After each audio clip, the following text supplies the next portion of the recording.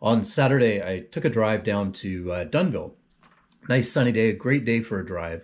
I stopped in to see a friend of mine.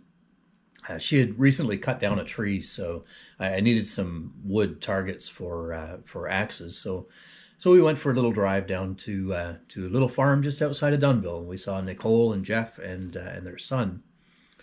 And on the way, I took a wrong turn. Um, I'd like to blame it on the car. Actually, there are two roads that have very similar names. They're about 10 kilometers apart. So the navigation system took me to the other one, and I'd only been to Nicole and Jeff's place once before, so I didn't know any different. But anyway, we ended up going a little bit further south than we intended, and actually ran into the lake. Somebody had asked me yesterday, actually, about the videos for the hymns for yesterday's worship. So that one of the foggy lake with the waves coming in, that was actually Dunnville. That's where that was taken. Now, we've all seen fog before. I mean, there's nothing really remarkable about that per se, but there was something very interesting about the fog that we did encounter, though, on Saturday, because the fog was really, really dense, but also very, very localized, meaning that we would be in the full sunlight driving down Little Country Road, having a wonderful time, and 30 or 40 meters away would be this impenetrable wall that just you couldn't see through. You had no idea whether there was fields or forest or anything on the other side of that. So it was very interesting, just that sharp dividing line between where the fog was and where the fog was not.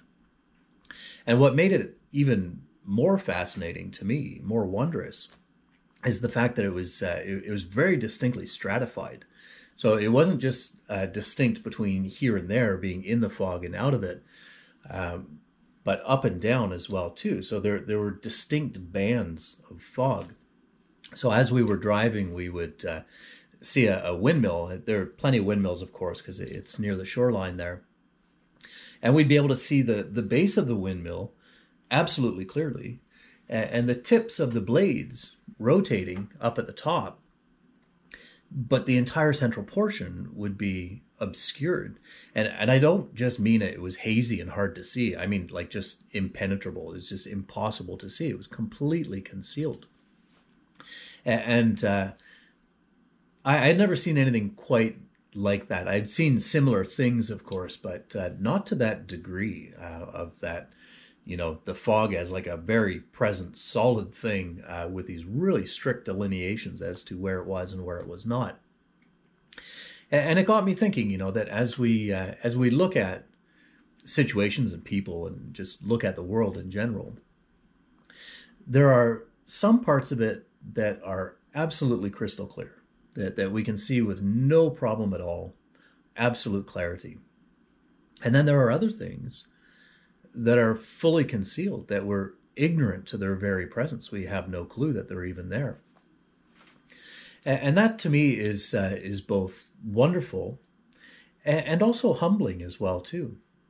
Because as human beings, and I'm probably more guilty of this than many other folks, it's so easy to just jump into judgment.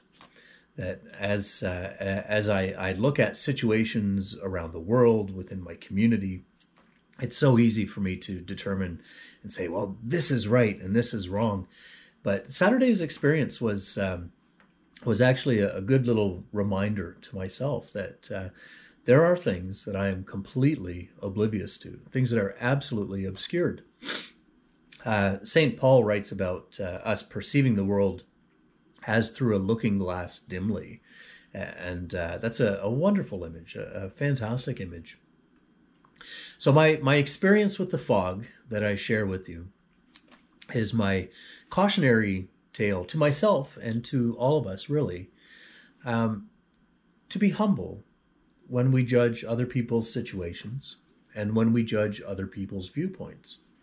That though there are some things that we see clearly from our particular point of view, from a different perspective, things are entirely different. Actually, a friend of mine, Jay, sent me a video yesterday that was specifically all about this, about our moral interpretive filters and how we can look at the same thing and come to completely different conclusions.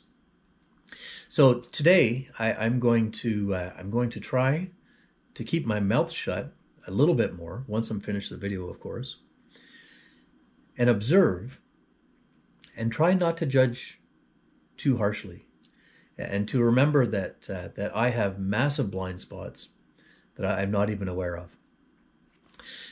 And I pray that you'll have a wonderful day. So in the sun, in the fog, wherever you may be, may God's blessing be upon you.